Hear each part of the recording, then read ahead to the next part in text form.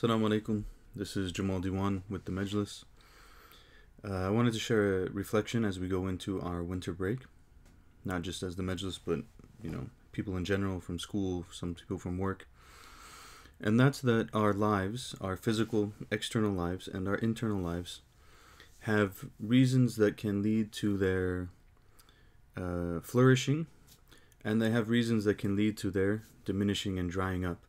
And one of the things they say about the Prophet ﷺ when he went to Bani Sa'd, when he was a baby, right, or when he was a toddler and his mother sent him to Halima Sa'diyah and she nursed him and he stayed there in the desert and so on, is that the people of Bani Sa'd, and especially the family of Halima, were going through a really difficult time. Their animals were dried up, the lands were dried, so on and so forth. And when the Prophet ﷺ came to them, physically was amongst them in their home, everything changed. The animals started to produce milk, the land started to produce vegetation, everyone was in a good physical state. And they realized that this was from the blessing of the Prophet ﷺ, or just the baby that they knew as Muhammad then, being among them. So when we go into this winter break, what I would call people to do, invite people to do, is to try and bring life to our insides through bringing the Prophet ﷺ into our families and into our homes and into our hearts.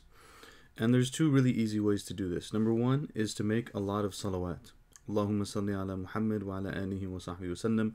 Allahumma salli ala Sayyidina Muhammad wa ala alihi wa sahbihi wa sallam. Allahumma salli ala Muhammad wa ala ali Muhammad kama sallaita ala Ibrahim wa ala ali Ibrahim. Sallallahu ala Muhammad sallallahu alayhi wa sallam. Any variation on the form and any sort of number, but just try to make a lot.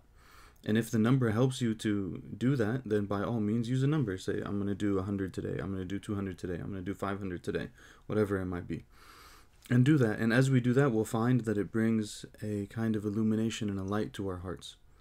So this is number one. Number two is to read the life of the Prophet ﷺ, read the books of hadith, read the books of the stories of the companions. Read all these things, but read them from the lens of trying to get a feel for the flavor of the Prophet ﷺ. So not just, he did this, he said this, so on and so forth, but what is the flavor that's behind all of that? That's behind the action, that's behind the statement, that's behind the interaction, behind how he dealt with this, how he dealt with that, sallallahu alaihi wasallam. This is really what the sunnah is. The sunnah is the way of the Prophet, sallallahu alaihi wasallam. So, if we read with that angle, it gives us a little bit more to really bring it into our lives. So again, first thing is to make a lot of salawat.